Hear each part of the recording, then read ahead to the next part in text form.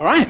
Good afternoon, everyone. Welcome to MCC4 for what looks like it's going to be certainly the highest moisture content of anything here at the conference.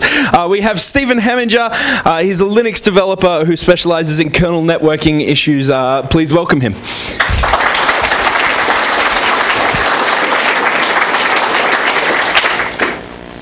Daddy, the internet is slow today.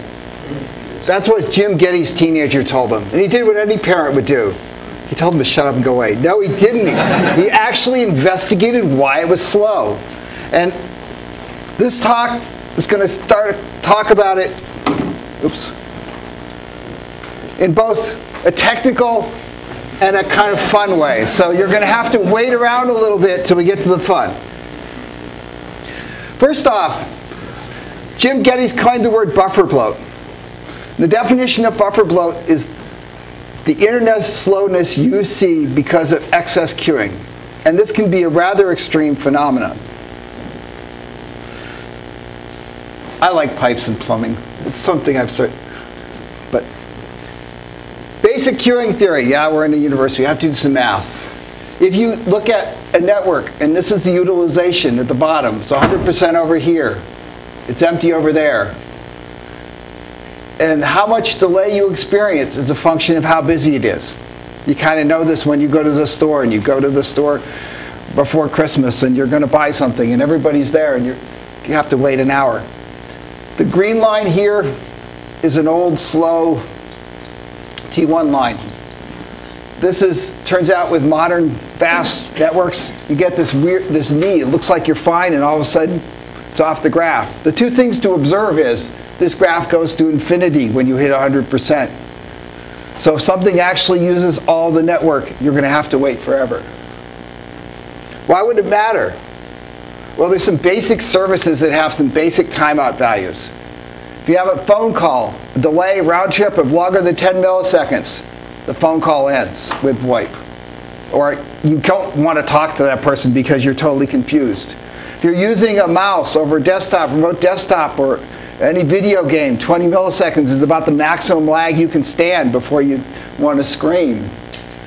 Around 100 milliseconds, if you're using a web browser, DNS lookups start to fail and you start to get web browsers locking up. Somewhere in the middle there, ARP and network discovery, the things that do address resolution, timeouts start to occur. About a second, most users give up and start reloading web pages and making the world worse. And there was actually an incident, John Corbett, who writes for LWN. At one point at a hotel, he wrote a short article.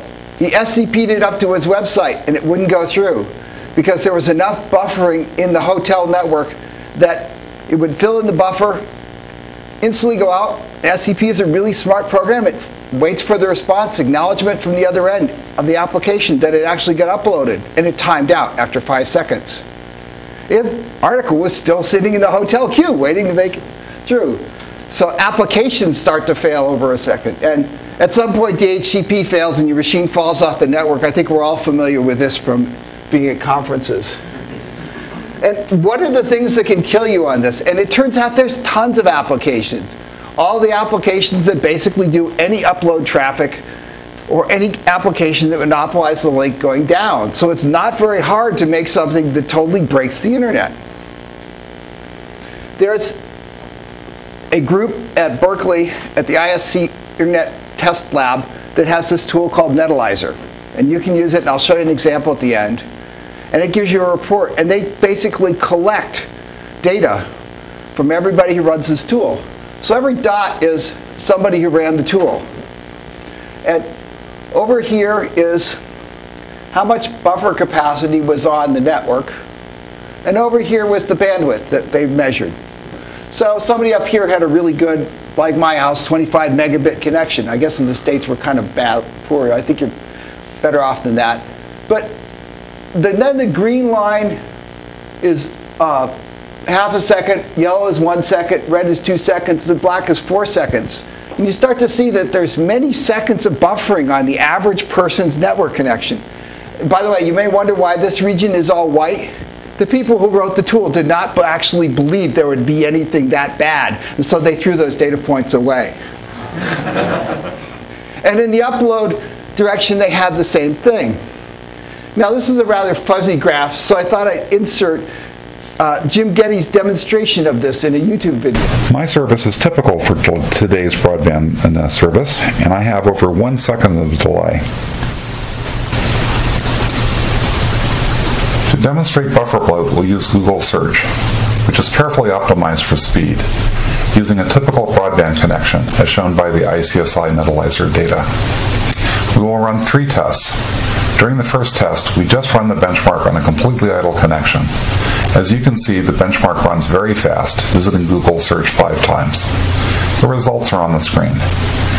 The second and third tests add a single file copy upstream to the identical benchmark, which is downloading web pages.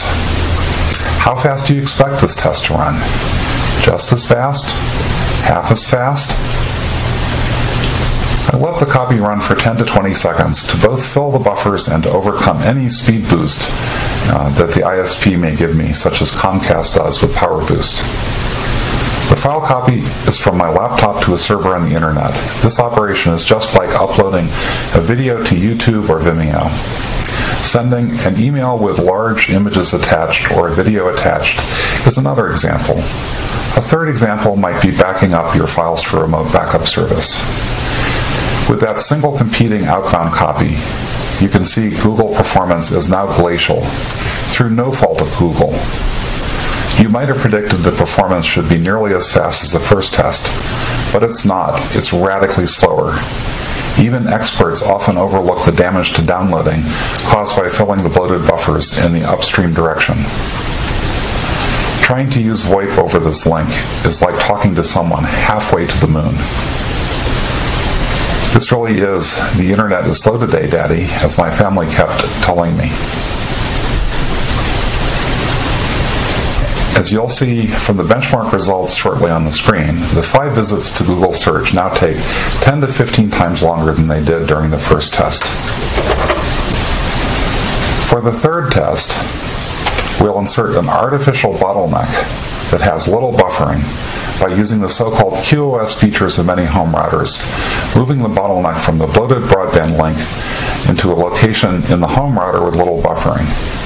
To ensure that the bloated buffers in the broadband link never fill, I am setting the bandwidth to 70% of the ISP's provisioned speed.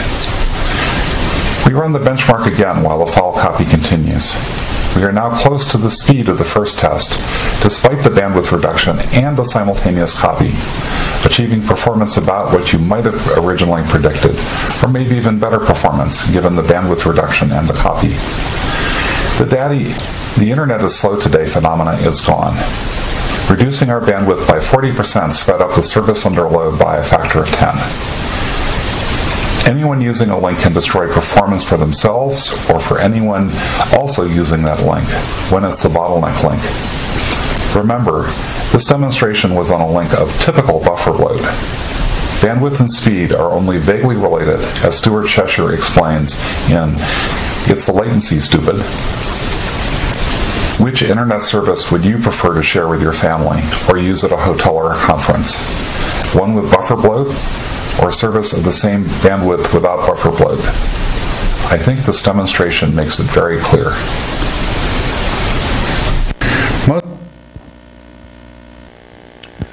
So the first thing we started to see was Bufferbloat. And one thing you have to understand that's causing it is the TCP protocol that's underneath.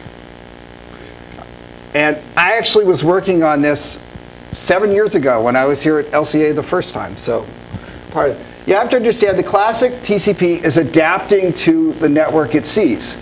So the way it works is it starts out at a slow speed and it ramps up, kind of like you took off from a stoplight in a drag race.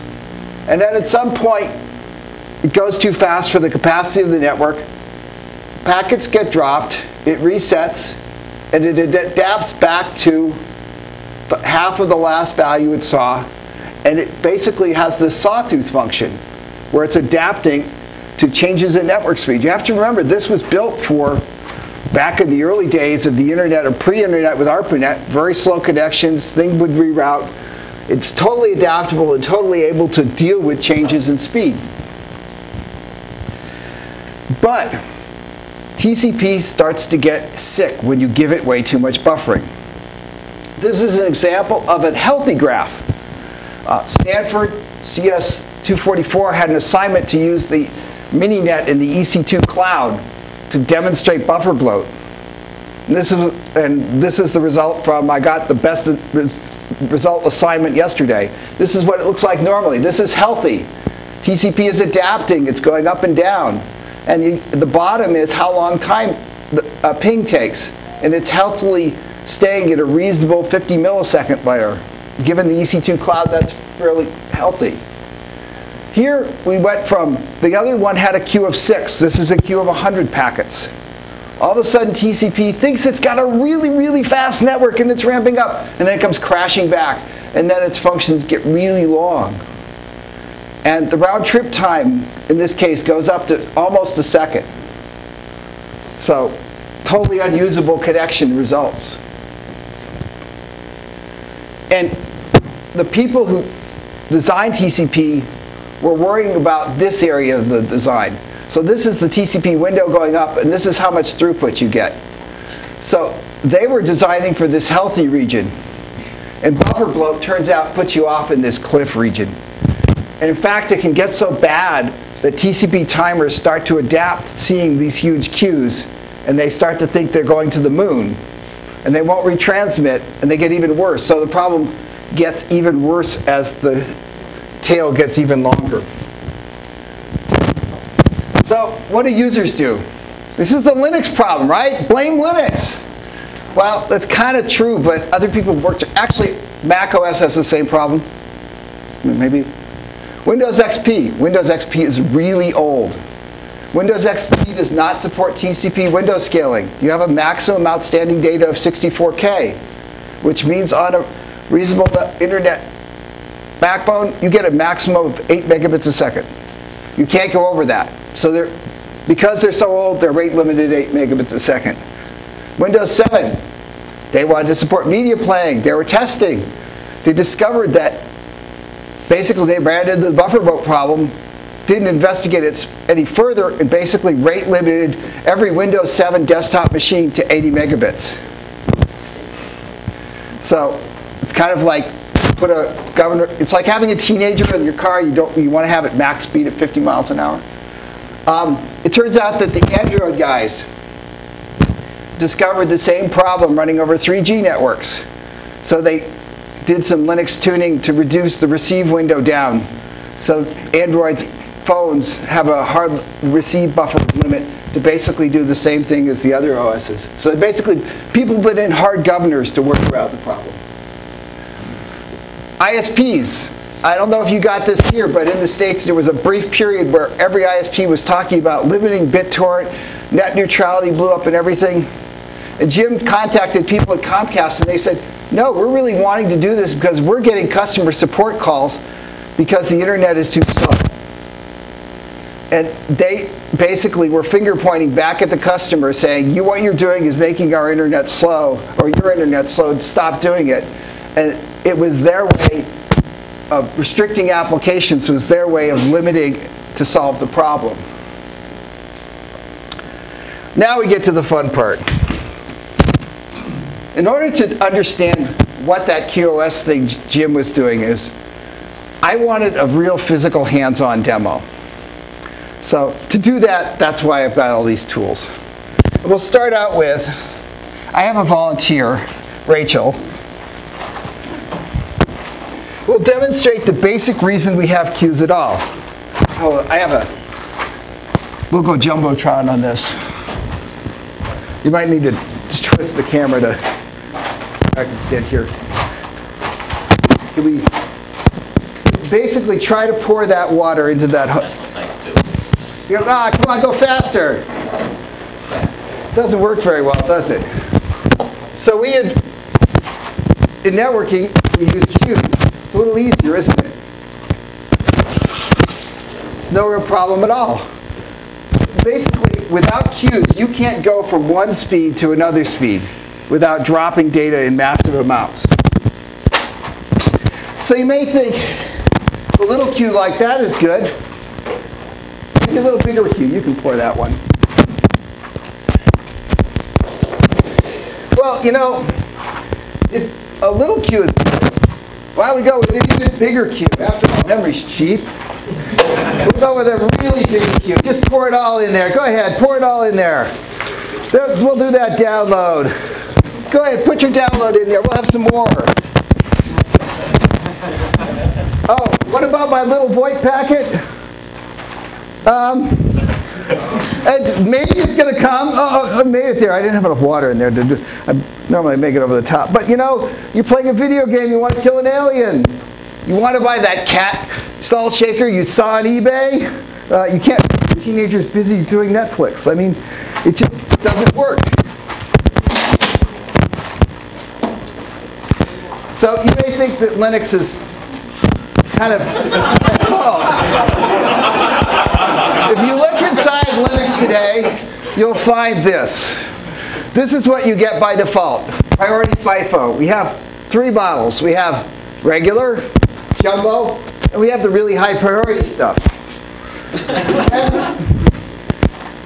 it works, except almost all of your traffic ends up going in one bottle.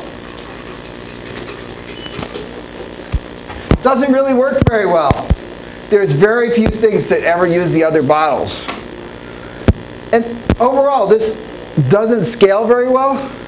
You can't even use it outside your machine because the decision to do which bottle is based on the application deciding to tag which packets. So once I go outside this machine, my ISP is going to go, everything's the same, I'm putting it in one bottle. So this was a reasonable idea, but it depended on somebody choosing the right bottle, and not only that there's enough bottles that traffic will disperse. Not only that, there's the other problem. It's if something decided to go in the high priority queue, the other ones are totally starved. So in the Windows world, somebody would make an application that increases your download speed. Always goes with the same DSCP marking. The internet researchers were not oblivious to this problem. Van Jacobson invented something called RED. Now RED is not just a bottle of stuff. RED is a queue where you decide if things are getting backed up, that there's holes in this bottle, that things should squirt out. I don't know if you can see it, but things start. And the farther it gets up, the more things squirt out. And that was a great idea. There's only one problem. Building this bottle is really hard. Because where you want to put the holes, and how many holes, and how far up you put the holes, is a function of the speeds and how much is coming in. And Van Jacobson actually loved the analogy of plumbing. He still does. He wrote a paper called On the Problems of RED. And in the paper, he put a picture of a toilet. The reviewer said this is inappropriate, and it never got published. So actually, the ways to fix RED never got published because of plumbing. So every time we bring Bufferbloat up to the enterprise folks, they say, we're smart. We have smart water. They do carefully controlled hierarchical queuing.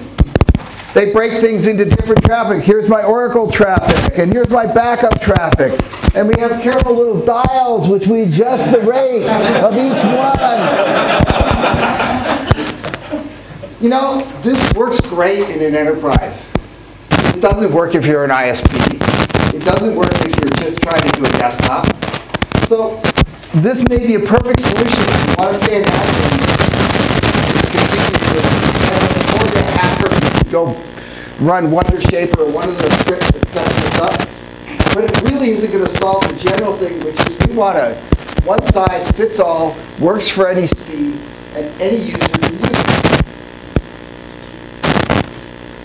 I'm quite sure.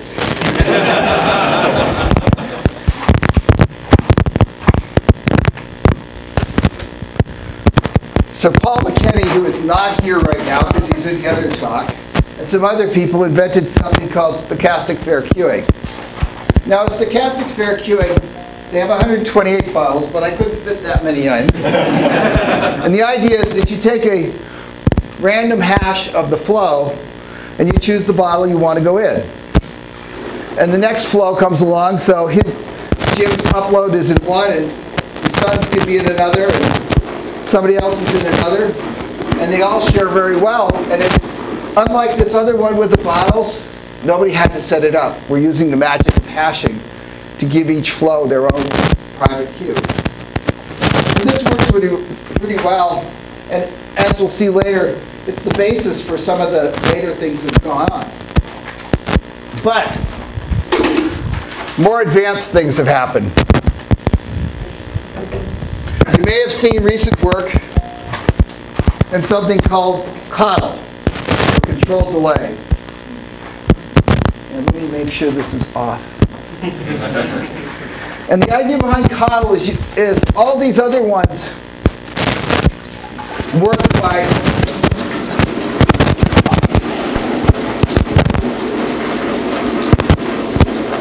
adapting at the bottom. But CODL says, look, if something's been in there 5 milliseconds, it's old. It's kind of like at the grocery store. You don't want the old milk. You dump it out. You wait till you get to the good stuff again, and then you close it back up again. And with that, you guarantee that where's 5 milliseconds come from? Remember that VoIP number, 10 milliseconds? We guarantee that VoIP will still keep working, no matter whether this is a big fat internet connection or a really slow ISDN connection somewhere.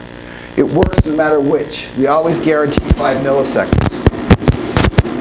And this proved to be pretty much the best solution we have until Eric Dumazet and a few other people got the other idea of combining CODL with SFQ, but I didn't have the time to make that. So just imagine that every one of these is one of these. So you have hashing and you have the control delay. So if you happen to hash collide with somebody else, you're still going to get that 5 millisecond guaranteed delay. There's one last problem which occurs, and this one takes a little more setup. There's a situation where it turns out these buffers stack. And you can pretty much, when you actually look inside Linux, you'll see that there's queuing going on everywhere.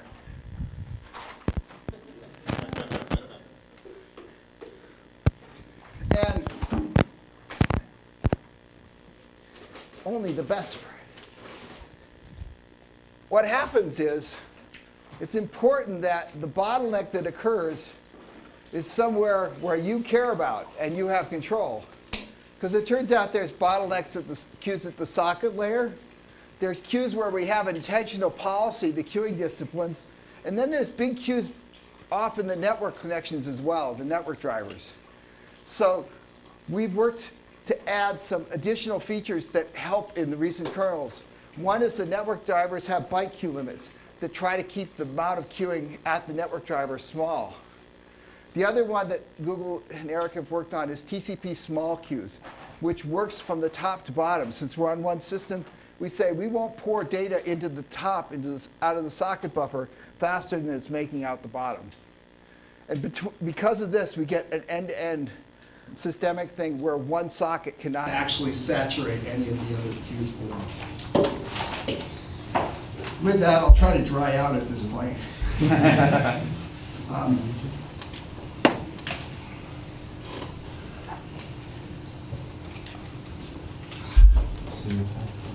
Oh no, that's the same movie. Oh well.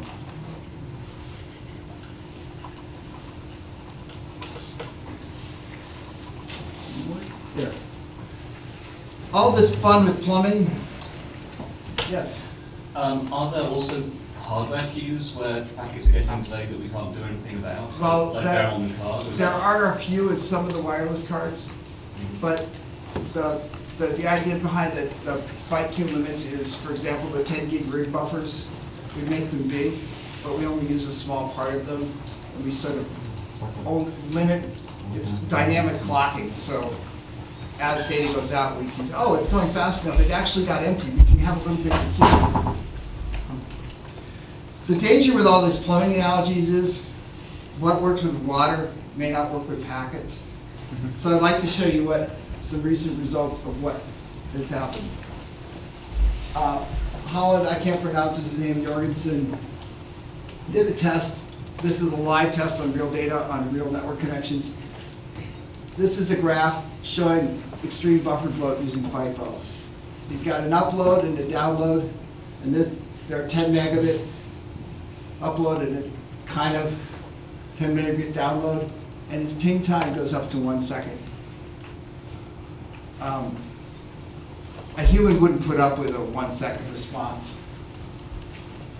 Using stochastic fair queue, the multi-bottle thing, his 10 megabit upload and download were consistent, and the ping time was consistent. And the reason that happens is basically the upload and the download and the ping all basically get their own bottle. So each one's got their own separate slice of the network. The control delay, the one with the valve, gets a similar kind of response, but the ping starts to take a little longer at the front.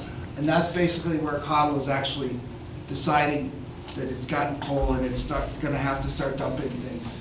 So there is a bit of adaptation period at the start. The FQ Coddle, which is the combination of fair queuing, the bottles, and the valve, gives the best results and it's the most stable. And this is currently the best of breed of what we have in the upstream kernel. So, now you've seen all this, what do I think you ought to do? I really would like people to help out and do things and try and give results and give data. And I'll show you some things you can do as individuals or as developers to try to help out with this project. The first thing is, I didn't put the URL down because you're all googly talented in here. Run the ISC Netalyzer, and it gives you a report about all these things like your DNS is totally screwed up and all these other interesting things. But one section in here, it basically tells you how bad you've got. This was running from the dorm yesterday, 90 milliseconds of buffering. And if you run that, and you run it in various connections, you can just see how bad you are where you are at any time. And this is actually better than most of the other benchmarks. The problem with most benchmarks is most people run things like netperf or iperf that do a single connection, nothing else is there, and never measure latency. Or they measure a ping, and there's no other traffic present. It's kind of like measuring an engine sitting in a stand. The other one is there's the Bufferbloat project. We have mailing lists, we have people involved, we have people discussing ideas. And if you're a developer and you're interested, you want to go help out, you want to go try things, you want to look at other people's data, that's where most of this came from, was people on the Bufferbloat project giving ideas. Lastly, if you're a home user and you're willing to spend a little money, that we have a version of OpenWRT that runs on a Netgear router, pretty modern 1 gig Wi-Fi router, and it has all the new Q disciplines in there, and they're enabled by default. And you can even go in there and fiddle and measure. And if I actually went to the trouble, said, I'm going to give this talk, I probably should go set this up. And I actually noticed the definite improvement in my house with the FiOS, and there's only 2 of us, but it's enough to get it better. Where are we going from here? As you saw with the multiple bottle thing, there's a systemic problem. It's not just buffers in one place. So we can do as best we can in one place, but we need to have a more systemic view of the operating system and what's going on. For example, the FQ Coddle really should be saying, I'm going to guarantee that the worst case delay for a packet going through the system from top to bottom is 5 milliseconds, not 5 milliseconds in that subsection. And there's various ideas on how to do it. As always, details are in the implementation and how to make that happen. I think we're far enough along that we need to change the default Linux queue discipline from the old multi-bottle to something else. We're probably about 6 months away from deciding that something is stable enough to just let it in the back and just have it when he does the next build. I don't know, maybe you do it now by default. But the point is that no distro, and most users are not going to go to the trouble of setting this up except on their own network hardware. So we want the default that people get out of the box to work right. And we're to that point where we're ready to do that. Wireless actually proves to be a much harder problem than all these simple things we talked about. Wireless has things like aggregation, speed changes. Different speeds occur on wireless when you do multicast and when you do unicast. And it doesn't say that the assumptions and the solutions we made are wrong and won't work on wireless. It's just that better solutions are needed to make wireless work really well. And lastly, all this assumes a certain amount of infrastructure that may start to rattle apart at 10 gig and 40 gig.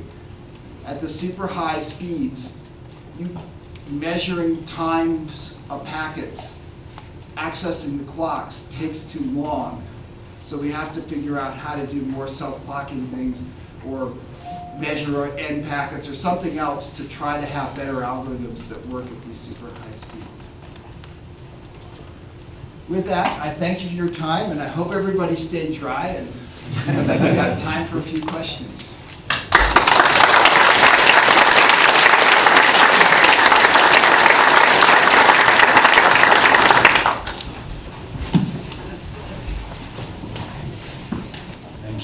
Thanks, that was great. I just wanted to ask, okay, the obvious question is, how, you've set up OpenWRT with these settings, so how can I set those settings up, just... It's not in standard OpenWRT. No, I understand. Serial WRT. My router runs it in. If you take Serial WRT and you go to the Bufferbloat wiki, I think actually if you install the image and you get the default setup, it's on.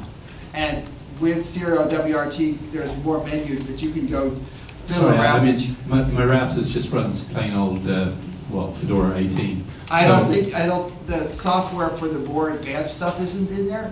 But the two things you can do on almost any router is you can lie to it and say its upstream bandwidth is lower, and you can run something like SFQ that's been around for 10 years. Okay, thank you. And I think even OpenWRT by default has that.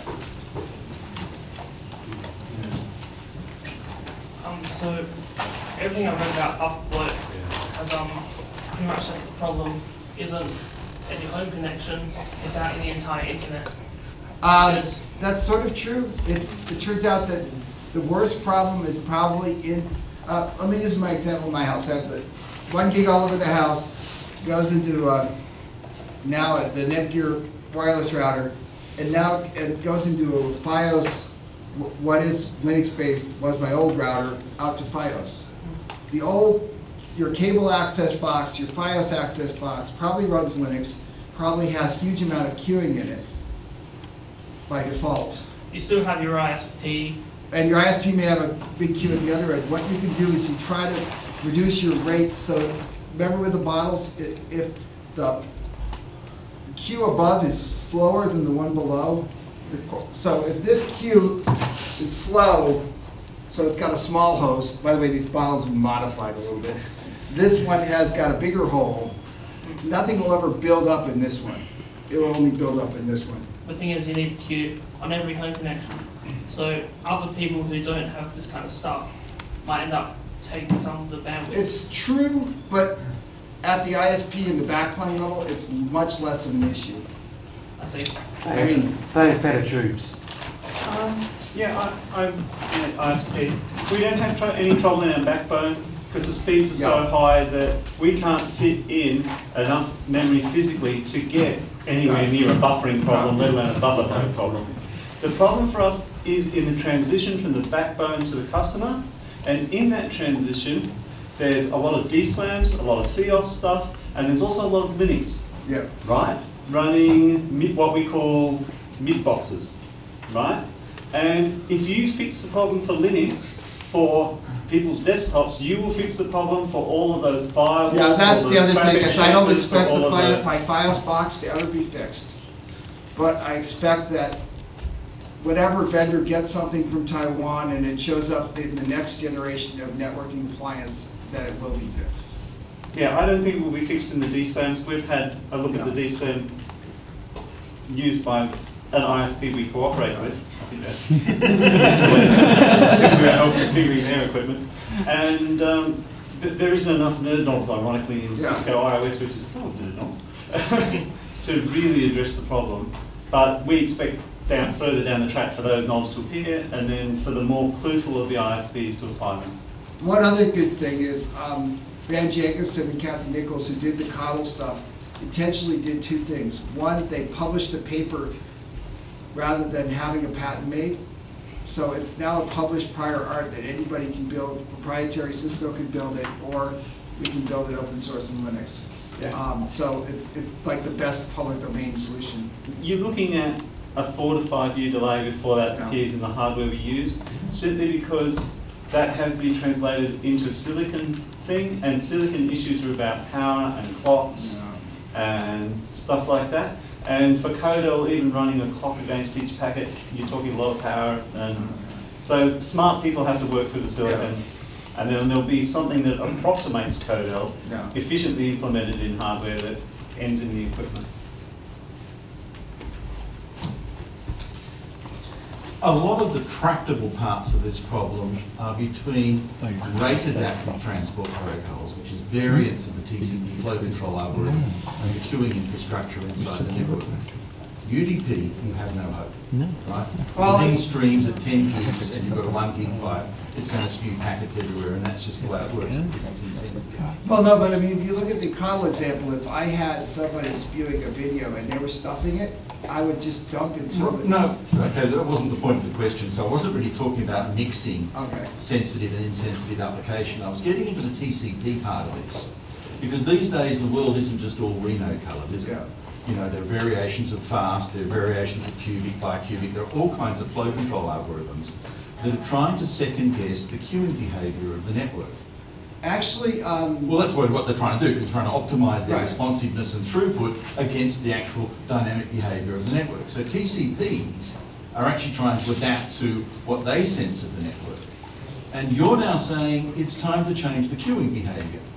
How do we control the total system when we've got so many variables at play now? We've actually found testing that the two play well together. In fact, Van Jacobson says he wished he invented Cubic because it was more complicated than what he was ready to do when he invented the initial one. And it turns out Cubic responds very well to any of these things. Basically, any TCP wants feedback like a child right away. Oh, right, it's an NAT control feedback. So basically, the faster you can dump packets to tell it it's overloaded, the more it can adapt. So the to some extent, but if you start using stochastic pair queuing, for example, the responsiveness of individual flows is actually a lot lower. The amount of rate they can increase when there is slack capacity is actually impaired, because what you've got is a system that's responsive to injection of small uncontrolled packets. And this then gets into the really interesting question, what are you trying to engineer the network to do? Because one way I can make big flows go really well, and VoIP just disappears from the planet. It turns out that with this, I intentionally chose small bottles. You want lots of small bottles to make it work. If you use lots of really big bottles, you just end up with the same problem again. Well, they might as well not be there if that's the case, yes. So that's part of the reason it works, is because these are small, and so the individual flows get their feedback fast. But equally, their adaptability when you change the number of flows is a lot slower. And this is the trade-off that happens when most of us try and design the queuing behaviour in the transit networks. There's a really hard decision about what are you trying to do with the network and which sort of objectives you're trying to engineer for. Most of us, when first with this, looked at the amount of money we got from VoIP and said, oh, bugger it. Because quite frankly, you know, spending 95 cents and you raised another issue, which is actually applications have started to adapt to bad behavior. Right. If you know how Netflix sends data, they send it in 10-second chunks. They could stream it at the rate of your video, but the network is not stable enough for them to do that. So they send you in 10-second chunks, because that will work, and the world can clear up in 10 seconds, and you'll never notice the video still.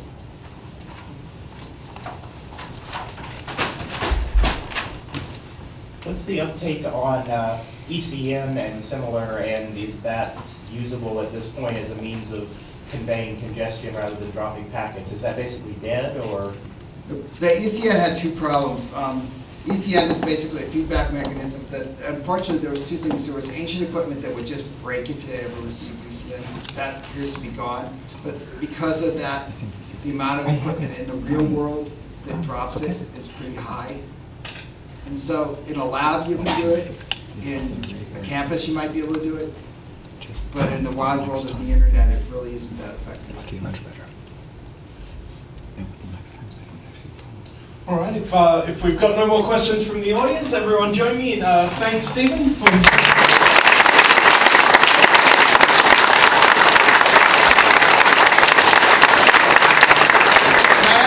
my volunteer. If anyone wants to help clean up.